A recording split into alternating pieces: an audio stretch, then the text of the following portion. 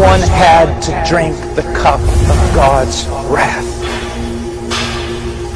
It is though with one hand God is holding back His justice against this world, and with another hand He is pleading for men to come. But one day both hands will be dropped.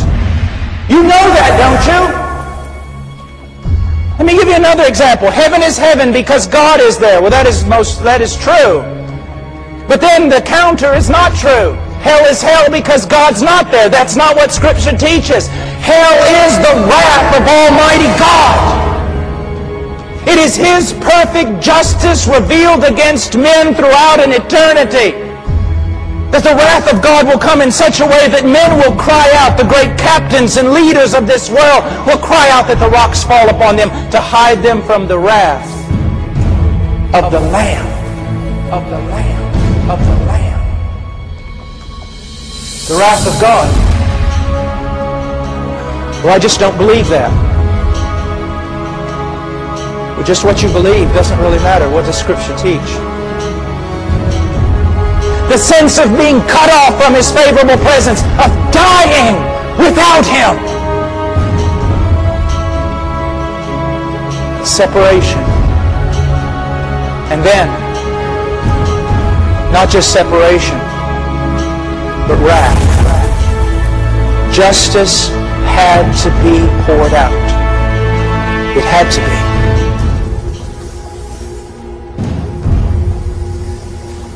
Now, it will be poured out on some of you. I'm not a prophet. I have no insight into your heart. But it would be very vain and unwise to suppose that every human being listening to my voice, whether here or via the internet or whatever, is truly a child of God. Wrath will be poured out on some of you throughout an eternity in hell because of the crimes you have committed and will continue to commit throughout all eternity. The raging of your heart against the sovereignty of a good God. But wrath, the wrath of God, it will be poured out on some of you. But wrath, the wrath of God, it will be poured out on some of you. But wrath, the wrath of God, it will be poured out on some of you.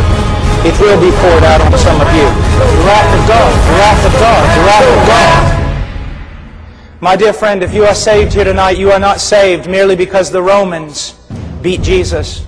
You are not saved merely because they nailed Him to a tree.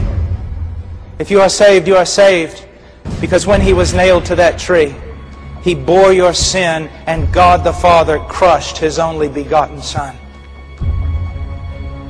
It was God who had to measure out the punishment. It is God who had been offended. It was God's wrath that had been kindled. It is God's justice that had to be poured out. Someone to save a people for God had to interpose and suffer the judgment, the wrath, the justice of God. Have you never read in Isaiah chapter 53 verse 10, and it pleased the Lord to crush him? It fulfilled the will of Yahweh to crush His only begotten Son. Someone had to bear sin. Someone had to become a curse. Someone had to be like that scapegoat. The leaders of Israel would come out and lay their hands upon that goat, symbolically transferring the sins of Israel to that goat. One goat would be slaughtered and another would be driven outside the gates of the city, left in the wilderness to wander and die. So Christ suffered outside the gates of the city, cut off from God, cut off from His favorable presence, and cut off from the people of God. In order for that gap we're always talking about to be brought back together, someone had to die, separated from God's favorable presence, and separated because He bore the sins of His people and became a curse. Even before His own Father. Have you never read Galatians chapter 3? Cursed is every man who does not abide by all the things written in the book of the law so as to perform them. Every man who has broken even one law of God is under a curse. What does it mean to be under a curse? It's a very difficult thing. It's such a horrible idea. Let me put it to you this way.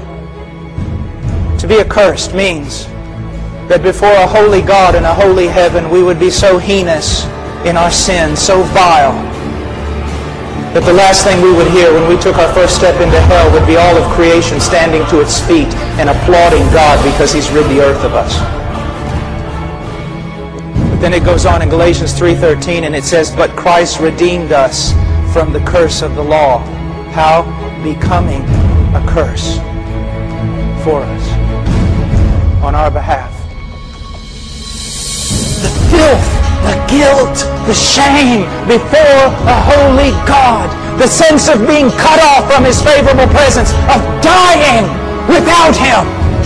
It will be poured out on some of you. But wrath, the wrath of God, it will be poured out on some of you. But wrath, the wrath of God, it will be poured out on some of you. But wrath, the wrath of God. Hell is the wrath of Almighty God. The wrath of God. The wrath of God. The wrath of God. It will be poured out on some of you. It will be poured out on some of you.